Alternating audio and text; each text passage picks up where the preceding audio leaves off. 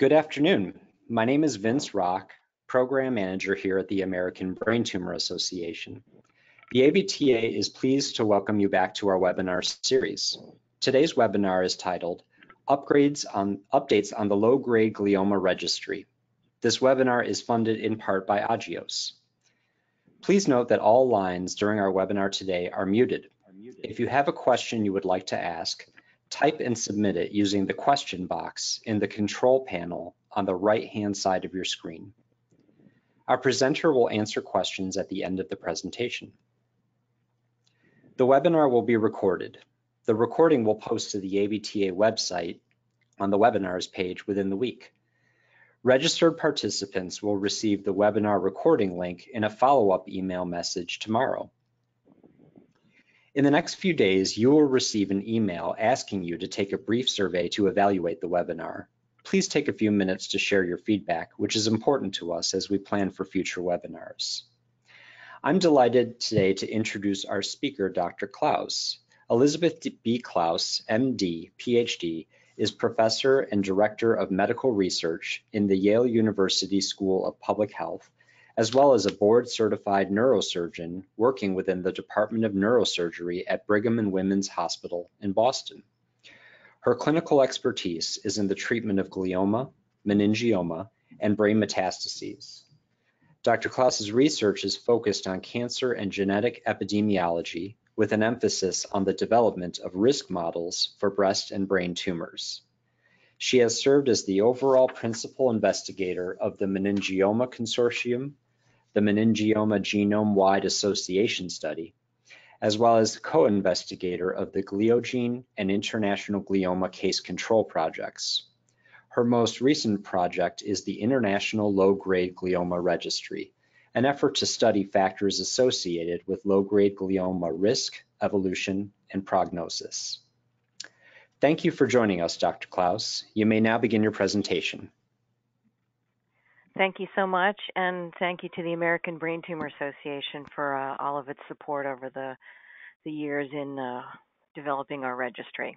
So good afternoon to everyone. I'm based today on the East Coast. I know there are a number of you because you sent us an email or two before the webinar began that are watching this from overseas. So whatever time zone you're in, welcome, and thank you for joining us.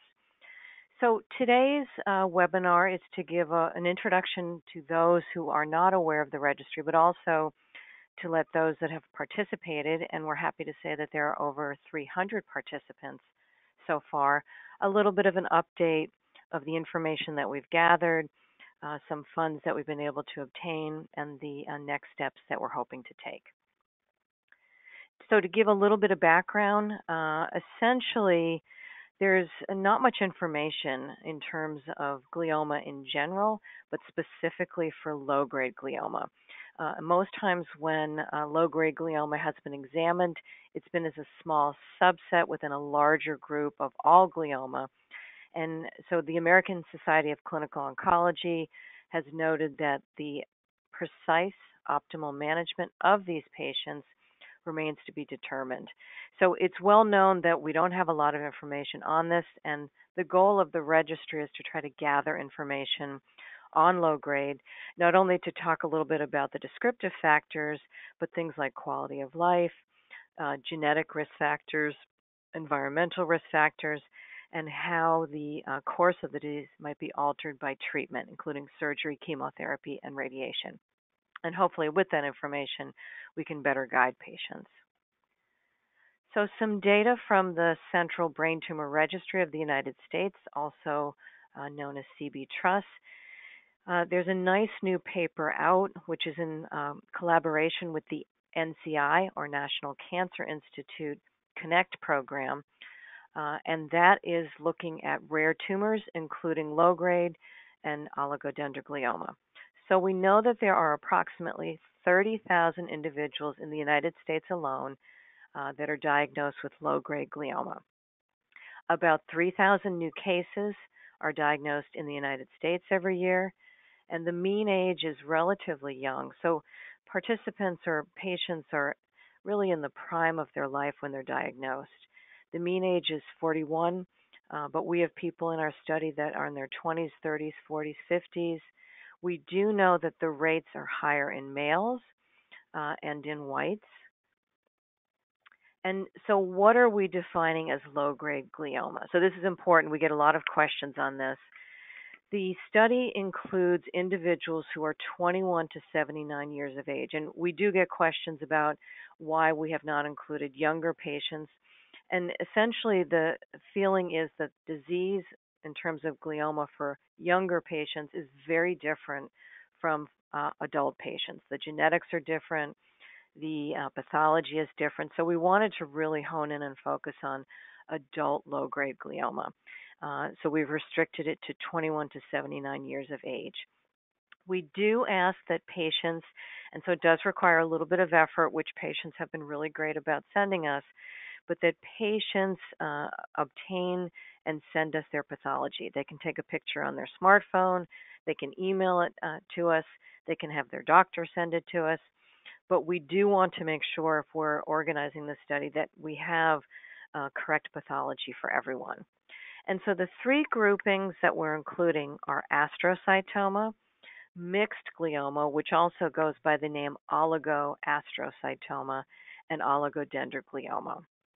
And you'll see if you've been following the World Health Organization guideline changes that the term mixed glioma, which was always thought to be a little bit of astrocytoma and a little bit of oligodendroglioma, that this category is probably going to fade away and not be used by pathologists. But we do know that patients that were diagnosed in the past may still have that diagnosis. In terms of sex, gender, race, date of diagnosis, or place of residence, there are no restrictions. We do ask individuals that are outside of the United States when we send, and we'll talk about this in a little bit, the saliva kit to them, we do ask them to pay the postage back. So there is one little caveat. Other pathologies that people ask us about, but we're not including at present, are ependymoma, pilocytic astrocytoma, which is primarily a pediatric tumor, optic glioma, and anyone who has a previous history of a brain tumor of unknown diagnosis is also excluded.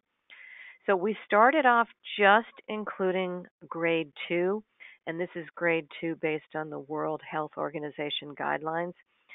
The newest guidelines do show, however, that the molecular markers, and some of these include IDH or 1p19q, that those markers are more important in defining outcome or prognosis and even the type of tumor that you have. So we've realized over time and have been encouraged to include not only grade 2, but also grade 3. And you'll hear the term low grade, which typically means grade 2, or lower grade, and people generally mean 2 and 3. So the feeling is that you should include both of these to get a good feel for all the tumors that would be in this category and not leave anybody out. We don't include grade 1, which is primarily seen in children, and we are not including grade 4, which is also known as glioblastoma or GBM. There are many studies that are focusing on that, so we wanted to focus on the low grades where there really isn't much work done yet. We are also now including brainstem gliomas. This was in part because when we would go to ABTA and other meetings, these patients really said they were not included in any studies. They are a glioma.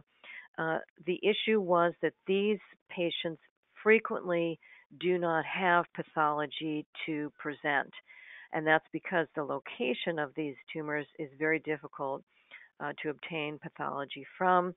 So what we're having these individuals do is to confirm their eligibility by sending us an MRI image rather than a pathology report. If they have a pathology report, that's great. We can take a look at that. But if not, we will be able to include these patients by looking at the MRI image. So these are essentially the people that we're attempting to include. And we've been a little fluid over the years learning about what the best group is to include. So part of the reason, as I said, for including the grade 3 and the 2 is that it turns out that there are 3, but there are more, but these are the main ones: IDH mutation, TERT promoter mutation, and then loss or deletion of two portions. One is the 1p portion of the chromosome, and another is 19q. That if you know these pieces of information, i.e., whether the tumor has or does not have these characteristics, that these are better predictors of outcome than grade. So using grade, although it's still very commonly used, seems to be less important than knowing about these and other markers. So that's important, and we want to make sure that we get large enough groups that have or don't have these different markers. It also means that we're going to need a lot of tumors because we need to be able to subdivide the cases into these groups and see what happens according to various treatments by these different groups. So I've already sort of led into this. Why do we need the registry? LGG patients are usually just a subsample, and it's a very small subsample. When you look at the larger studies, it might be 10 or 20% of the entire data set versus HGG, which is high-grade glioma. And there really is no comprehensive prognostic or predictive classification for these patients. So we don't know how to best manage them. There's a lot of disagreement in the world of neuro-oncology as to what is the best thing to do, when is the best time to do it, and who benefits most from the different types of treatments.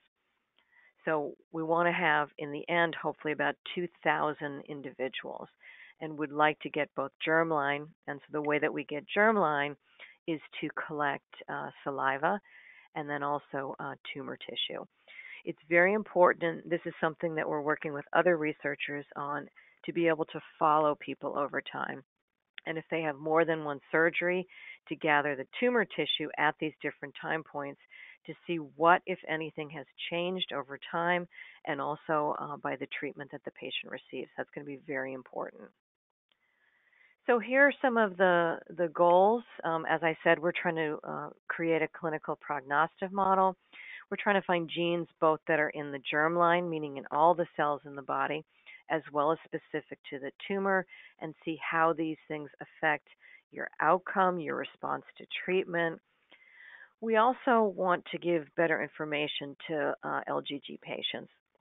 So the one thing, and there's been a few papers out recently, that comes up when we see patients is they're really not aware in some instances of what their prognosis is, what genetic information is important to them and potentially to their family.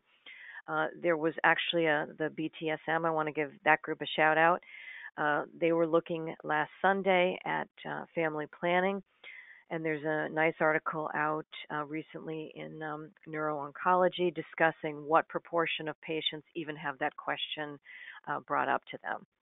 Driving, whether or not patients know should they be driving, should they not be driving, have they had a seizure, what are the rules in each state in terms of driving restrictions.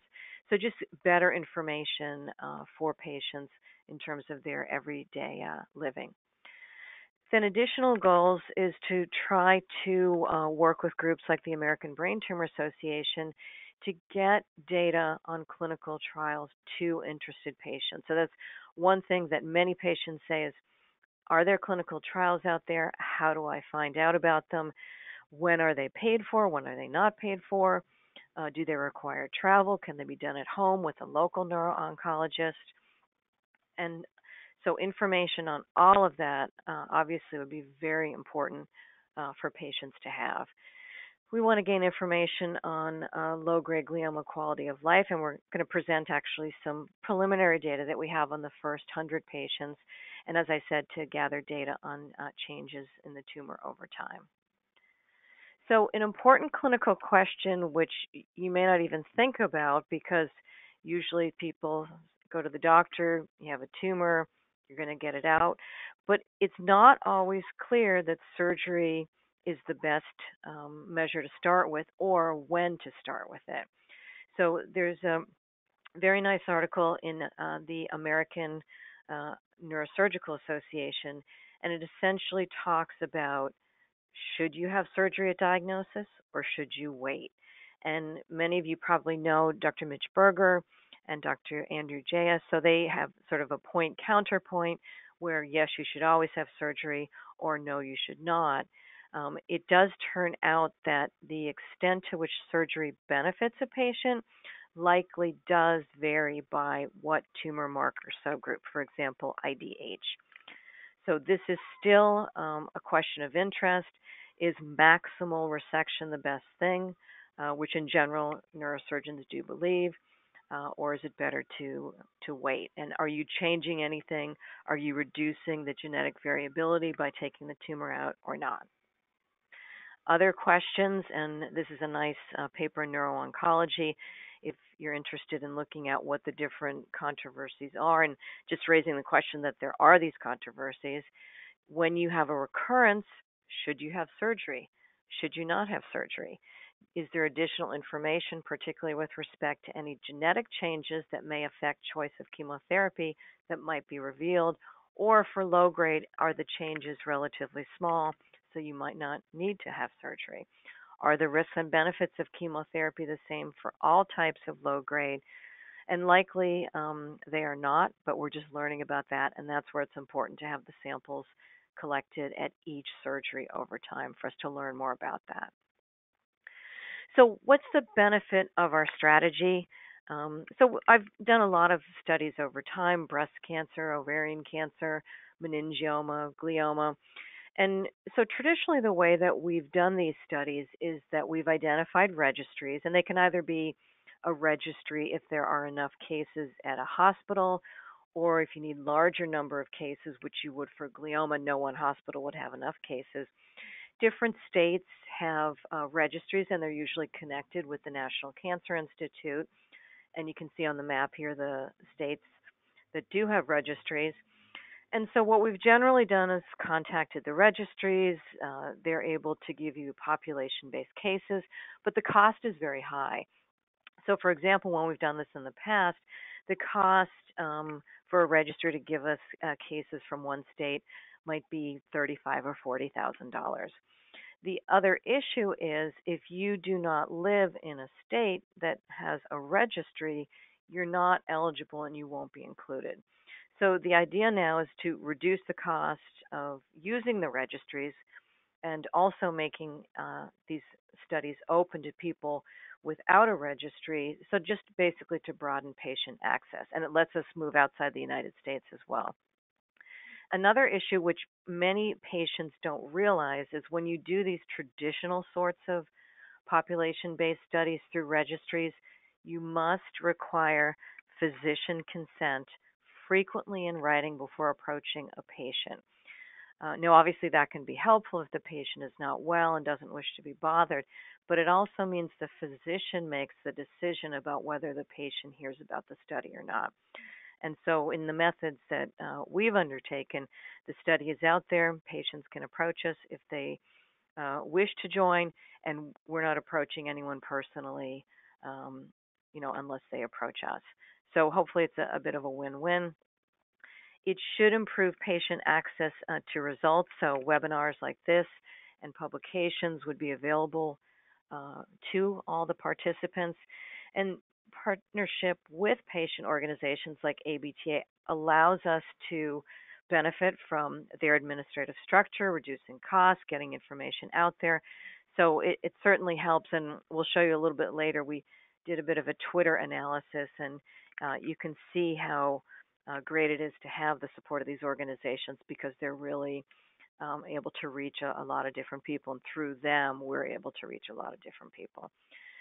The other issue is, amazingly enough, you kind of think everyone is treated in a large cancer center, but basically the majority of glioma patients are probably treated outside of large cancer centers.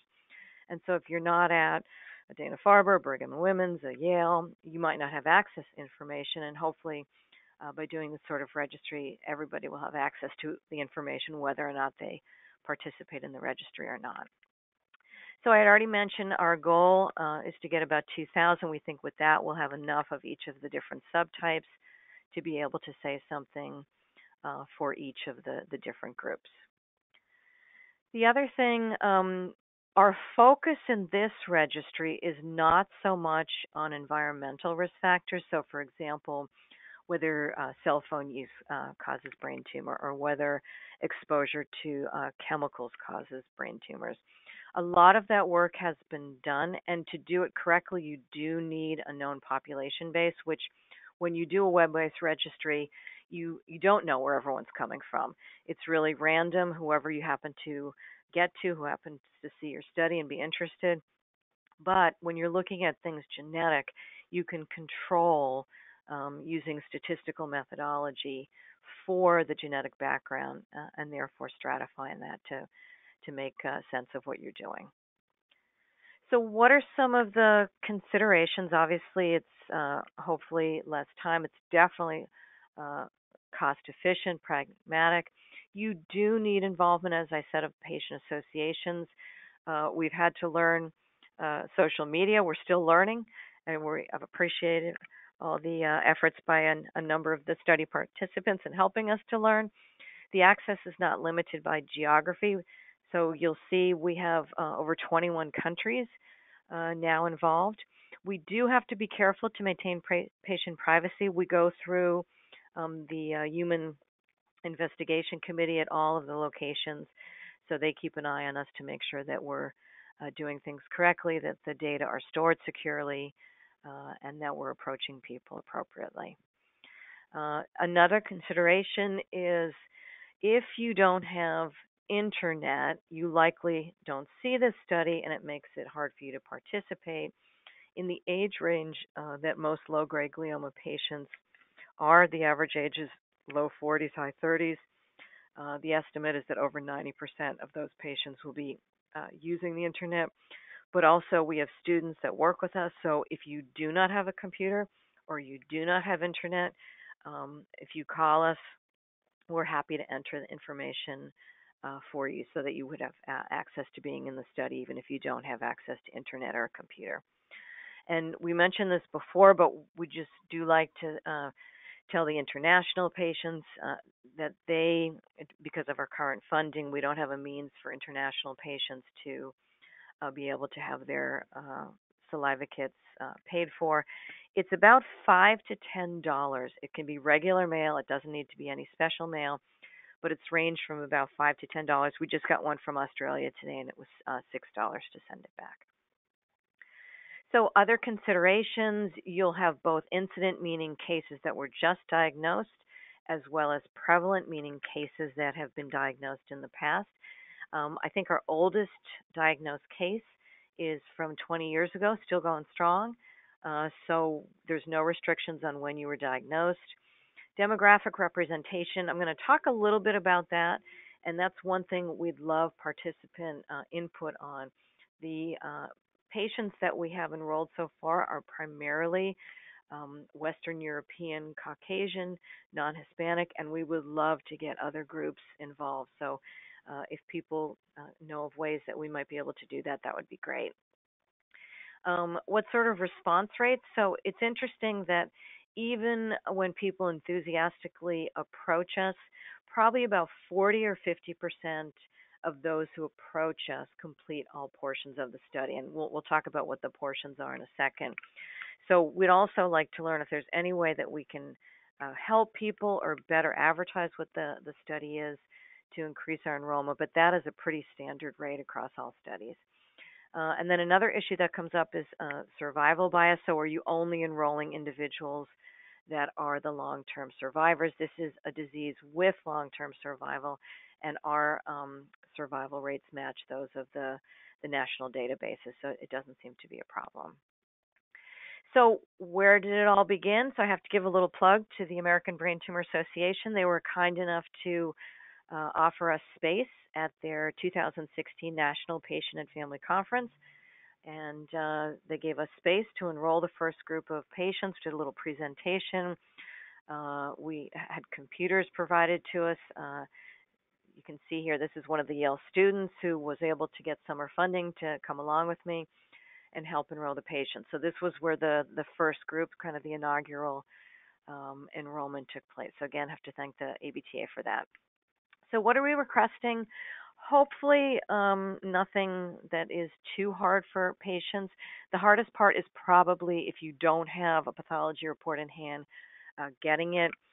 Sometimes you have to go to the electronic medical records. For some folks, I know that's a little bit difficult, but if we can help, well, we'd love to do that. We do accept any language. We have enough students here at Yale or faculty at Yale that speak pretty much anything and everything. So even if our staff is not familiar with the language, we've been able to work with that. So any language is okay. Online questionnaire, and I think it's relatively short. People have said they've been able to finish it in about 20, 25 minutes, and it just asks for some basic contact information. We do try to get a feel for if people have a family history and just what their treatment, and then some questions on quality of life. And then we ask for permission using a consent form to obtain a saliva kit. And so this is what the saliva kit looks like, and a tumor sample. So we will get the tumor sample. We're not asking the patient to get the tumor sample, but we just need your consent so that when we go to the hospital or write to a hospital to get the tumor sample, that we can show that we do have your permission to get a piece of the tissue. And we do, for any tumor sample that we're getting, we never use up all the sample. And pathology departments are generally very careful about that too. So we know that patients do want to keep enough tumor in the hospital so that if a study became open and pathology was needed, that we do not use up all of your sample. We just take whatever is available and go from there. So in terms of your pathology report and consent, you can either upload it to the website, and we'll show that to you in a little bit, or just send it to glioma@yale.edu. A lot of people just take a picture of it on their smartphone and send it to glioma@yale.edu, and that works fine. This is what the questionnaire looks like. So it just asks you your age, and if you have a glioma, you can do it on a computer, any kind of laptop. You can also do it on your phone. It's probably a little hard to do it on your phone, but you certainly can and go through and click. You can do it on any kind of Android or iPhone or anything like that. So we thought we would just review. This is a question that comes up. So if you give us your consent and pathology, we will send you a saliva kit, and within the United States, we also pay for postage back. And the kit essentially looks like this. And the way that it works, it's not very glamorous, but the way that it works is you spit into the container that's inside this plastic, and within your saliva are cheek cells, and from the cheek cells we can extract DNA. So you open the kit, and it's very important, this top line here, so you should not eat, drink, smoke, or chew gum or anything for 30 minutes before giving your saliva sample. Otherwise, whatever you eat, drink, smoke, or chew will end up in the saliva, and particularly if it's food. Remember that a lot of food, be it meat or vegetables, has DNA in it as well. So then that DNA ends up being mixed in with your DNA, and that presents sort of a little confusing picture for the laboratory workers.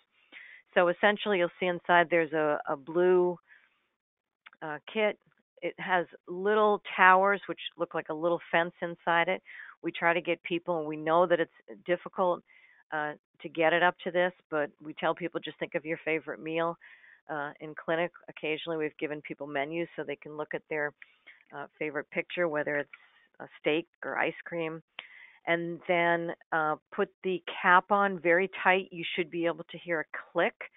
There's some fluid in the top of the cap that is preservative, so once you click it, it releases and keeps the saliva stable until we're able to take it to the laboratory. And then you put it into the little specimen bag, and then into the little manila envelope, which, at least for the U.S. folks, should have stamps and an address already on it. And you can send it regular mail. It doesn't need to be FedEx or anything special. Regular mail is fine. So to give a little bit of information, we have over 300 patients to date that are completely enrolled. Patients are from 21 states, 16 countries, These are some of the countries that are listed there. And as we said, we talked about cases that are incident, meaning that they've been diagnosed within the past year, and prevalent are those that are diagnosed longer than that time. So about 60% of the cases are incident. And so, how do the characteristics for the registry compare to national statistics? So, NCI is the National Cancer Institute. The population-based state registries that I showed you the picture of a little bit back. This is called surveillance, epidemiology, and end result registries. So those are population-based. And it turns out that our study characteristics are quite similar, which is good, to the national registry with two exceptions. And this is very typical for any sort of epidemiology study. Every study I've ever done, this has been the case, that more women participate than do men, and more whites participate than all other groups. And so that's why would love to have additional non-white patients in our sample. Women are at lower risk of glioma, yet we have a higher number, and that's just always true. Women tend to participate more in medical research than do men. The distribution of survival time, anatomic location, meaning where in the brain the tumor is located, laterality, meaning what side, and this is important because where your tumor is located can be associated with your neurologic function. All those characteristics in our sample match very well to the national registries. So overall, it seems that our registry is very well matched to national data, which is good because then it will be applicable, with the exception of having a higher percentage of women and whites. So as I said, the patients provide pathology report. Some patients, and this varies quite a bit by what year a patient was diagnosed. And so in older years, sometimes the pathology report will just say low-grade glioma, nothing more. Over the years, more and more information is available and given to patients. So some patients give us full genetic testing panels. Some have a few genes tested. We're seeing that many now have testing for the 1p19q code deletion, as well as IDH1. And I'd say about 70% of the patients in the study so far are oligodendroglioma, so they tend to have both these characteristics. So these data were put together by Luke Benz, who's one of the Yale undergraduates who actually just graduated.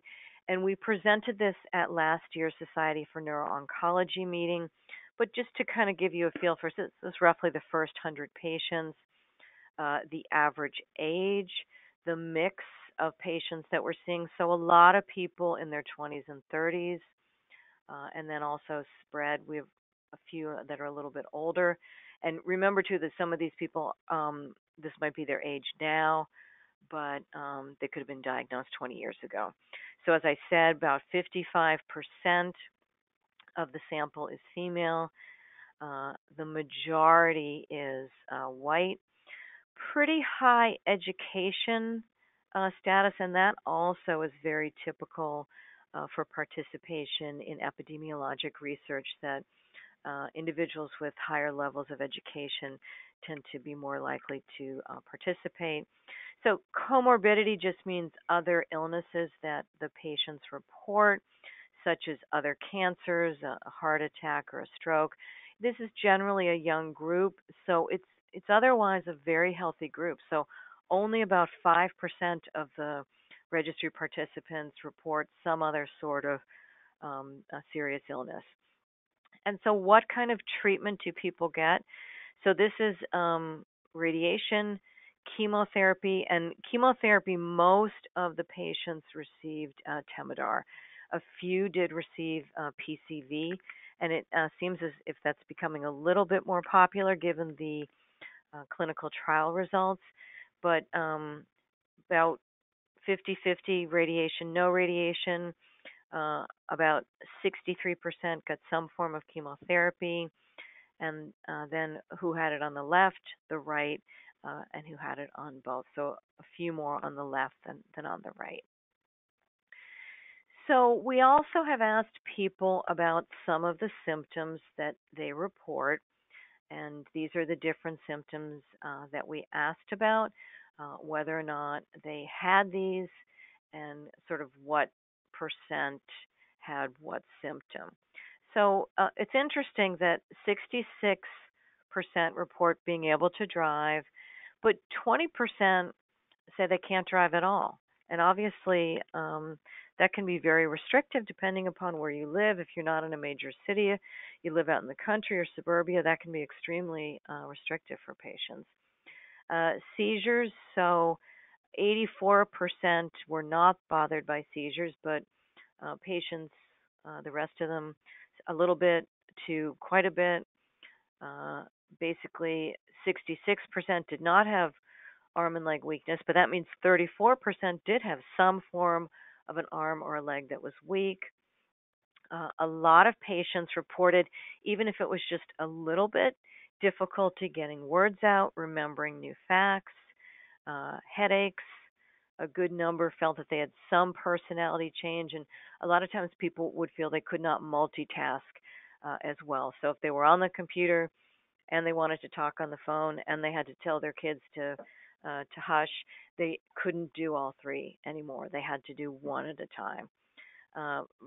About 40% report some sort of vision trouble, sensation, and 60%, although it varies to what extent it is reported some trouble thinking. And again, it was generally sort of a multitasking sort of scenario. Things had to be done one step at a time, and also a little bit of memory problems. So you can see here that there actually are a pretty high number of symptoms that are reported by patients. We also asked about reported quality of life. So the instrument that we used is the MOS SF36. It's a very well-known instrument to study quality of life. And essentially the score is from 0 to 100. A higher score is a better score, meaning that you're doing better in these different domains. And we have three groups here. So just to explain a little bit, the LGG are the patients from the registry. The meningioma cases are from my meningioma case control study. And one thing to remember about meningioma patients is it's a benign diagnosis, but the patients are a bit older. So the average age for the glioma patients, as you saw, was about 44. For meningioma, it's about 57. So just keep that in mind. And then the controls are people who had neither a meningioma or a low-grade glioma, but they were from the meningioma study. So they're a little bit older too. So you can see here the physical functioning, the low-grade folks are doing better, but that's in part because they are younger than these other people. Same for bodily pain, but all had some issues with social functioning, lower values for emotional, mental health, their concept of their general health, their vitality, and just reporting a number of issues with how they felt and the emotional toll that it took upon their lives. So certainly a marked reduction from control populations and even from a benign tumor population. So what is new over the past year? Well, we've had some great luck. We want to thank the Stop Brain Tumor Group in the Netherlands from offering us funding, as well as the Loglio Collective, which is the DeBerry family. And we've also been able to develop, for those of you that don't know, the National Cancer Institute has developed an NCI Connect program. And so what they have done is they have decided to focus on 12 rare central nervous system tumors. And one of them is oligodendroglioma, as well as anaplastic oligodendroglioma. And so they have partnered with us to help us enroll patients. They also offer for individuals that are interested in entering into their clinical trials. They generally do pay for travel to NCI, and there's usually a housing stipend. So they have offered to help us with the genotyping of the samples, which obviously is a great help to us in terms of cost. So some nice new partnerships. So we do want to thank all of those folks for helping us with funding or with services or just general support and bringing us together with other groups. We're also partnering, and we have a paper that's been submitted with a group that is led by Dr. Roel Verhoek. He's based at Jackson Labs. And so this is called GLASS, the Glioma Longitudinal Analysis. And so we are partnering together. Dr. Verhoek and I just submitted a grant to NIH. But basically the goal, which is one of our goals, but it's the main goal for this GLASS group, is to study the evolution of these tumors, and they're looking at both high and low gliomas over time and by treatment to see, are there treatments that would better suit some types? Are there treatments that are not helping and in fact may be hurting patients? And so that is the goal of this. We have a paper that's in review right now. And so once that hopefully is accepted, we'll let all participants know about it so that they can have access to it, because I think it will be informative for both low and high grade glioma. The other thing that we're working to do, and we've had some conversations so far, we know it's confusing for patients when we're studying low grade and other groups are studying that. So we're trying to better integrate with groups like OligoNation, which is focused on oligodendroglioma, the Musella Foundation, so that we're all working together and patients don't have to apply to 3 groups, 4 groups, send specimens, fill out questionnaires for multiple groups. We're all trying to do the same thing, so we are trying to integrate a little bit better. And if you know of other groups out there, we'd love to integrate with them as well. So we did want to, again, give a shout out to the BTSM community. They were kind enough to let us present our registry back on March 4th, 2018. The analysis that you see here is by one of our outstanding Yale biostatistics master's students, Jose Feliciano. And this is data from Twitter. And so this basically shows you this was the activity during this tweet chat, which is sort of an hour-long effort where people speak through Twitter to ask questions on a given topic. And so this was our turn to have our first tweet chat, but to see the different connections between all the different groups and who's connecting with who. And this is very helpful for a group like us to know who are the main stakeholders, who should we be connecting with to reach out to other patients, to other groups. So very, very helpful to see that. And then this, I know it's a little bit busy, but we tried to get everybody in here so that everyone could see their name. This is another Twitter network analysis, but it's taking all the times in which glioma and hashtag glioma was used on Twitter in the year 2018. And again, our star student, Jose Feliciano, created this. And showing all the interconnections, and this is just on Twitter, between different groups. So you can see here ABTA, some of the other groups, our registry. You can see I'm sure some of the patients watching. You can find yourself in here and the different groups, but very helpful to know who connects with who, how can we best get the word out there, who should we partner with, and it helps us know, are we getting the word out to where we need to, or are there certain areas that we're not reaching and we need to better approach those groups or those people, those organizations. So how do you join the study? You can contact us directly at glioma@yale.edu, and we'll tell you how to go about and do things. You can, with your phone, scan this in, and that will take you to the site. There's also, if you type in International Low-Grade Glioma Registry, we have a website, and the ABTA also hosts our website as well. So any of those are ways to enter the study. And how can you help? Just tell people any mode, any way, old fashioned, new fashioned, social media. Just you're helping us get the word of the study out there. And we ask you when you sign up, and we can see that some of you have been very active in helping us. So we do want to thank you for getting the word out there. And I also have to thank the people that have supported us. So these are three students. Jose Feliciano is up here. As I mentioned, he's getting his Master of Public Health and Biostatistics. He's been helping us analyze a lot of the social media data. Emily is a recent graduate of the Yale Master of Public Health program. This is her graduation picture in beautiful downtown New Haven.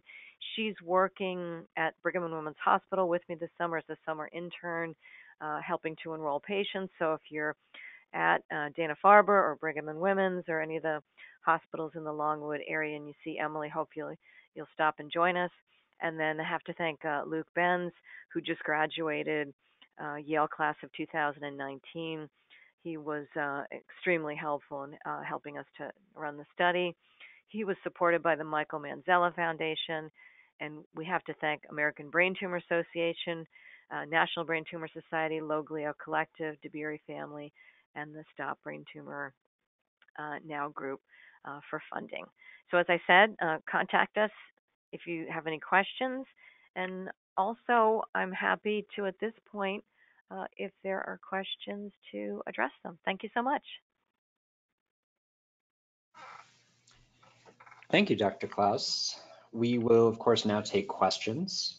If you have a question you would like to ask, please type and submit it using the question box in the webinar control panel on the right-hand side of your screen. So as questions come in, I will start off with a couple questions we've already received. So Dr. Claus, we sometimes receive questions here at the ABTA about hereditary aspects of brain tumors, including gliomas. We've had people contact us saying, I've been diagnosed with a glioma, my father was, and my child was. What's going on with that?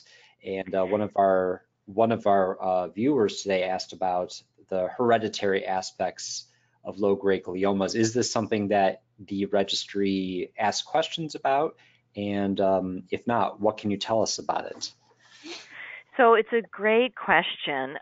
There is an increased risk of glioma among family members of a person with glioma. However, because the overall risk of glioma is so low, it's generally not thought that there's any need to screen family members.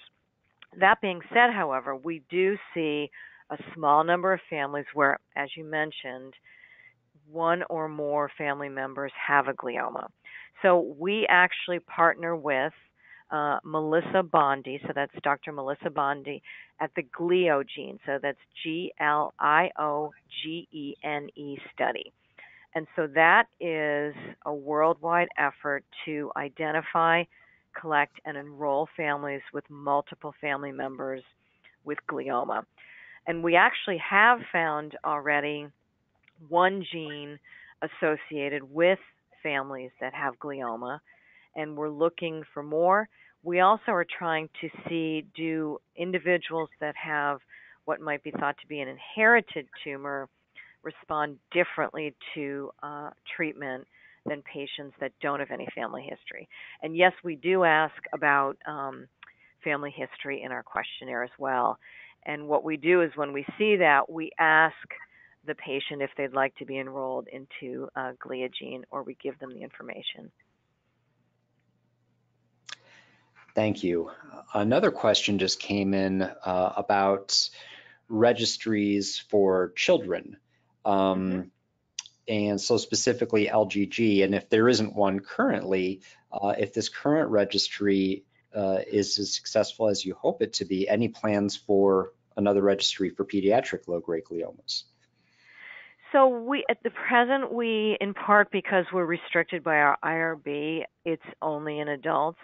There is registration of some of the glioma pediatric tumors through the NCI Connect program that I mentioned. So if you were to go on the web and type in NCI Connect and go to that program, they are collecting some of the pediatric glioma tumors. So if people were interested in registering, so we're not going to try to duplicate what they're already doing, but the NCI has already started that process. Thank you. You mentioned a little bit about other organizations that collect data on brain tumors. Can you talk a little bit about state registries and how they collect data and make use of that data and how that might impact your work? Absolutely. So the state registries, and we've used them quite a bit for many of our studies. And in fact, in Connecticut, it's the oldest tumor registry in the country. So all of these state registries are supported by the National Cancer Institute. They're population-based.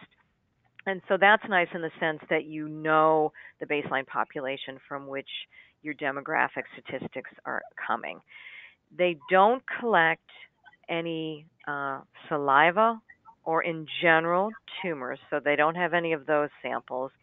And there's no questionnaire data, so it is essentially demographic data, whether or not they got radiation, yes, no, chemotherapy, yes, no. And they are now, through the work of Carol Critchko and CB Trust, they are now going to attempt to collect marker information. And by that I mean IDH, 1P19Q, and some of the other markers. So they don't have questionnaire data, and they don't have any of the biologic specimens, which is in part why we're doing our work, because you need to have that data to actually say what's happening to the tumor. Thank you. One of our viewers is a healthcare professional and is wondering what is the best way that she can let people know about the registry. Do you have any materials to hand out, or is it mostly online promotional materials? It's online, but we do also have brochures and handouts, and we would be more than happy to send our materials to anybody that thinks that their patients would be interested. So if you contact us at glioma@yale.edu, we can hook you up. That's great, thank you.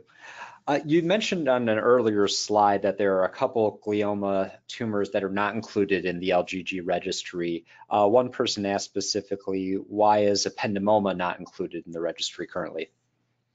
Ependymoma and the others that we mentioned are not, because they're thought to be very different than the gliomas that we're including. So the gliomas that we're including essentially are located in the hemispheres, whereas the cell type for the ependymoma is a different cell type, and that's true for some of the others that we mentioned as well. So we don't want to have a heterogeneous group of lesions that we're looking at.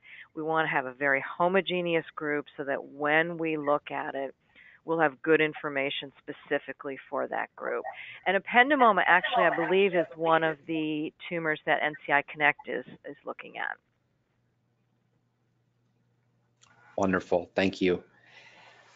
Okay, well, that is all the time that we have for today. Thank you all for joining us, and thanks once again to Dr. Claus for her wonderful webinar presentation. Aside from our educational webinar series, the ABTA has a variety of programs that help support patients and caregivers on the brain tumor journey. The ABTA National Conference brings together patients, caregivers, researchers, and medical professionals from around the country to network and gather up-to-date brain tumor information through first-class educational programming. Join us in person in Chicago, Illinois, or via our live streaming platform this September. For more information and to register, visit abta.org/national-conference. ABTA also hosts regional patient and family meetings across the country. Check out our website to find a meeting near you. And actually, Dr. Claus will be co-chairing our regional meeting in Boston on October 5th. So anybody in the Boston area, please keep a lookout for that. Yeah, come join us, please. Yeah, please join us. If anyone would like to get more involved with the ABTA and meet other brain tumor patients and caregivers, The ABTA's Breakthrough for Brain Tumors 5K run and walks currently take place in 10 cities throughout the US. We're gearing up for our fall events and we would love to see you there. Please learn more by visiting bt5k.org. That's bt5k.org. For more information about ABTA's programs, events, and services, visit our website, abta.org, email us at info@abta.org, or call the ABTA Care Line at 800-886-2282. This concludes our webinar. Thank you all for joining us, and please be sure to complete the evaluation survey you will receive within the next 2 days. Thank you again to Dr. Claus for a great webinar. You may now disconnect.